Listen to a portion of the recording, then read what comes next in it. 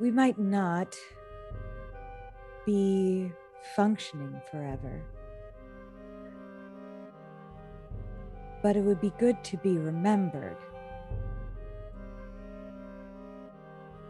I think that's what I want. And that might be what you wanted too. But in order for us to be remembered, someone needs to see.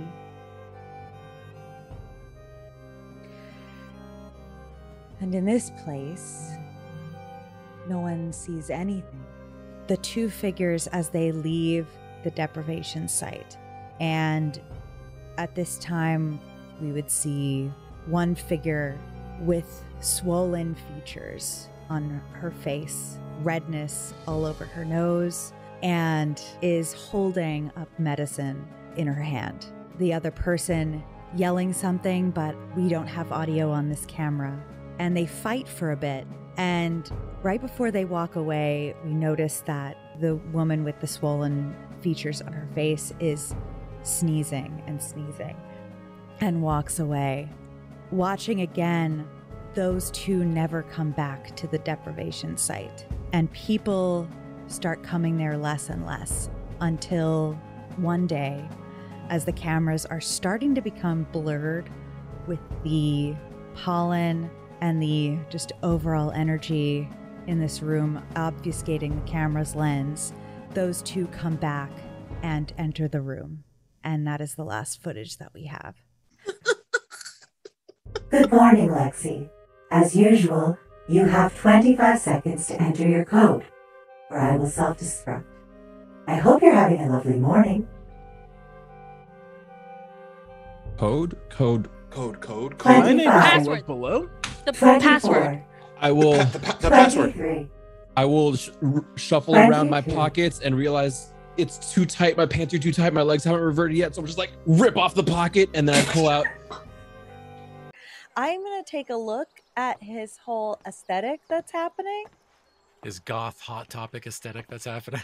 But also like too nice for like this little sort of middle of nowhere forest town. No one has perfectly sewn black leather gloves in this town, etched with silver.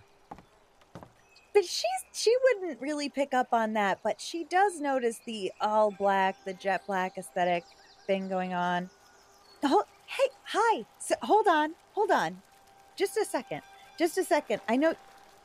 I can part with this. And she's gonna come up to you and she's gonna pull out like a really fluffy sprig of lavender that has all the flowers still on it. And she's just like, it's just, you'd be surprised. I like what you have going on, but a pop of color, like just a little pop. And you have, your ear is just perfect to hold it. Just, it would be nice, and you can have it.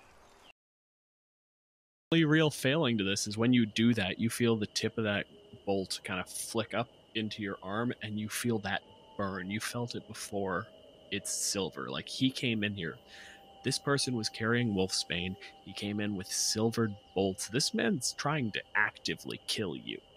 With that realization, I take my other hand and I reach behind his ear and I take that lavender back and I smush it in my hands and I let it crumble to the ground. You're not worthy of this lavender. I liked you. I thought we were going to be friends. But I think we've reached the outskirts of the city. So if you would like to have any sort of city events to lead into tomorrow, this would be a great time for people to do that. The horses have been following with you. You have been stopping to make sure they are well fed and cared for. I immediately go to Central Park to gather more horses. The legend is true. There's just horses everywhere in Central Park. Actually, there is. Yeah, there are so many horses. Wait. There's wild horses in Central Park? No, the police horses. Yeah, the police horses, the carriage horses. And the carriage horses. Yeah. I'm setting them all loose and I'm bringing them with me. Seeing it her innermost desire is to devour the world's kindest man. She wants to. Oh God. She wants more than anything to swallow him whole. This is the world that liberals want. Do you think the Whispers know any fun songs we could teach him? Oh, I mean, I can ask them for sure. Hey, Whispers, what's the most fun song that you know that is really easy to learn and kind of quick? Well, I don't know about a song per se, but I can make one up for you. That is, the witch is on her way, and she'll be here very soon. And you should probably eat the star or meet your doom. And so you're wanting people to suffer from your reign? Of course. Wendy would add, they deserve it. After what they did. Ooh. And I pat her on the head. What did these people do to deserve it? They just she exist beams like a child on Christmas. by just existing, or is there some other extenuating factors going on here? As Finbar secretly thinks to himself, I wonder how much I need to be in fear for my own sake. They are terrible. They are awful to each other and to everyone else. Just like the people on the ship and the people who built the warehouse and the people who stole these boxes full of precious items. I didn't realize until we came back just how much I miss this place. You know, I've been noticing that, you know, you've been making all these efforts and really that's a choice on your part.